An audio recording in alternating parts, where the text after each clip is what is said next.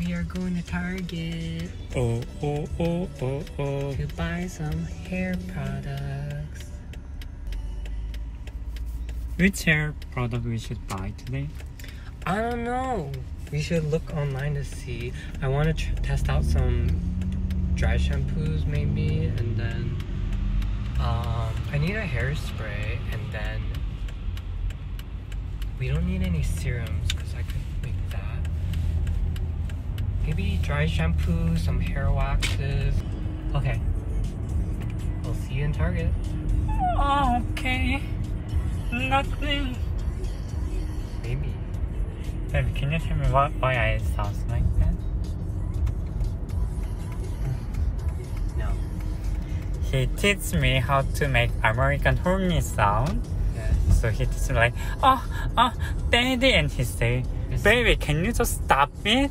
And baby, what should I say instead of daddy? And he say, nothing. Yes. So I keep saying, nothing. Oh man.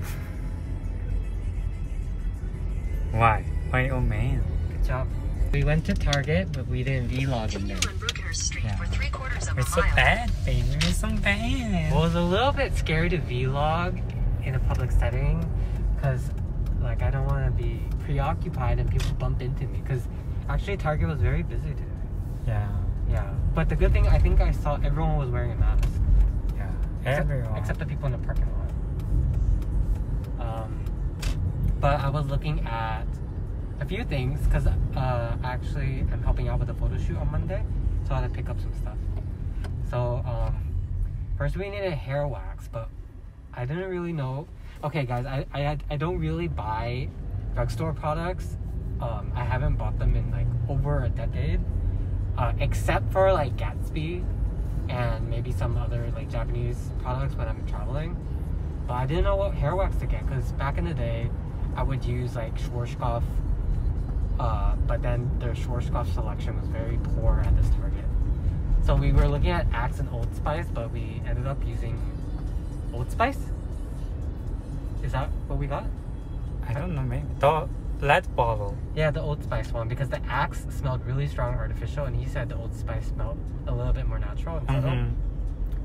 Yeah, but basically we were looking for something really, really high hold, but not too much shine. In 1,000 feet, turn left at Emerson Avenue. But yeah, I don't think American hair waxes are good. I think the Asian ones are a lot better. But it's fine.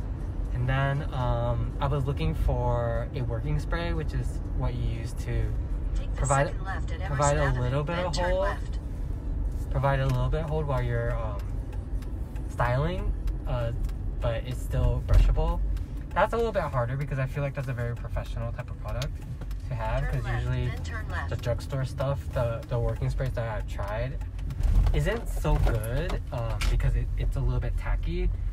Usually a good working spray, you want it to spray and be brushable and you can flat iron or curl over it and it's perfectly fine. It also doubles up as a heat protectant.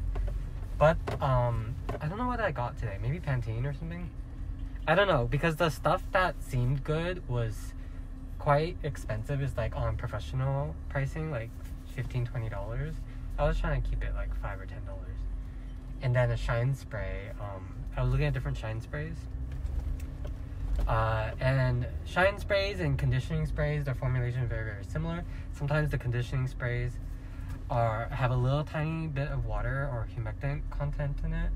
But what I was looking basically is to see a hair formula that's high volatile silicone to create a lot of shine that I could kind of brush out and have it not be greasy. If you look, some of it, it looks like it's all supposed to be the same, but some doesn't have volatile things, so you could overdo it a lot. So yeah. Anyways, that's it for today's haul.